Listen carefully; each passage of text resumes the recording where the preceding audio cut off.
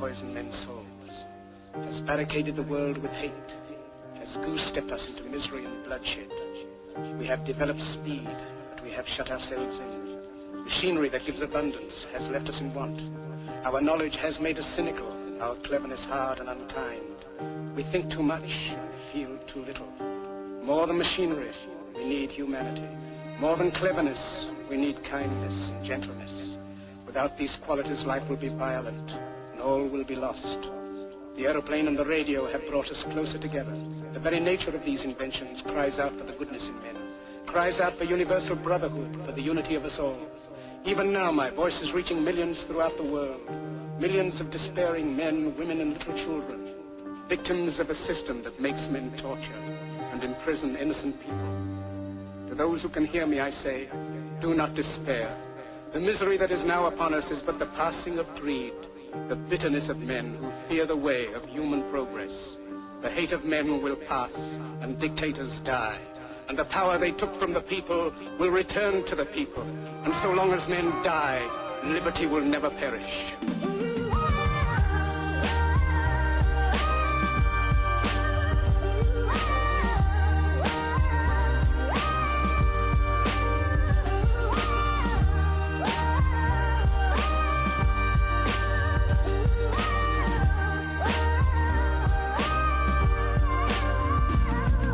The world is a scary place full of greed, anger and hate.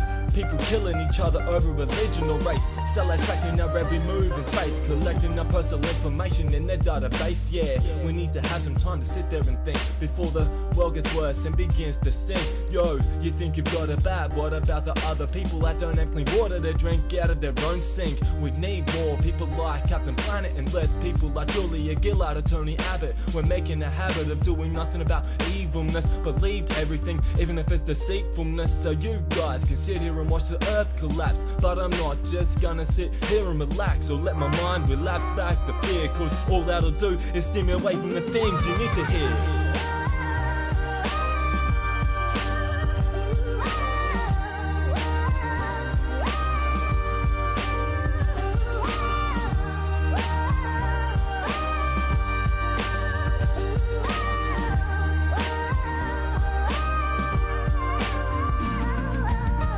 Probably thinking that I'm going insane and that I'm letting this shit get to me and mess with my brain. But I'm here to tell you now that I don't leak when I speak. When I see the cops, all I do is seem to give them cheek, cause I don't give a fuck. I'm out for my release, I do what it takes and make a better world for my niece. I'm standing tall at the crease, I'm ready to battle for peace, and try and catch me and I'm slippery as hell, covered in grease. But only then will you understand my plan, as I'm thinking of a way to get back at the man for all the chaos that have caused, all the blood they've shed, and all the helpless people sleeping without a bed. But where is the world gonna head in 20 years? Are we still gonna be able to relax and drink some beers? But fuck it, man, I'm saying cheers to all our future years. We can't live in fear, regret, wherever life steers.